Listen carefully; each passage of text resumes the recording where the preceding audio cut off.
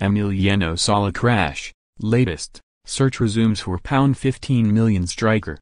Cardiff City's new £15 million striker Emiliano Sala was on board an aircraft which has gone missing over the English Channel.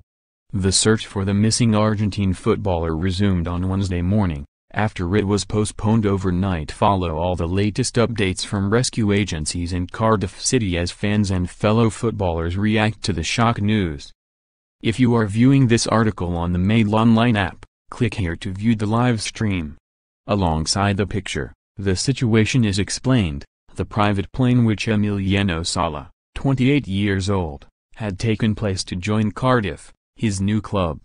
In Nantes, the wait has been unbearable for the teammates and supporters of a striker loved for his fighting qualities.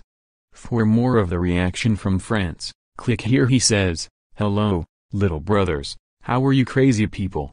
Brother, I'm really tired. I was here in Nantes doing things, and it never stops, it never stops, it never stops.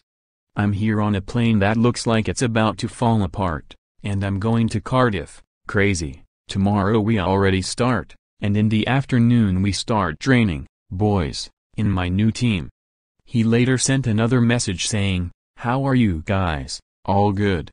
If you do not have any more news from in an hour and a half, I don't know if they need to send someone to find me. I am getting scared." You can read more on that story here. When a leading goalscorer leaves in the January transfer window, it is usually with his hood up and via the back door amid the loud stomping of feet. Yet Sala was different.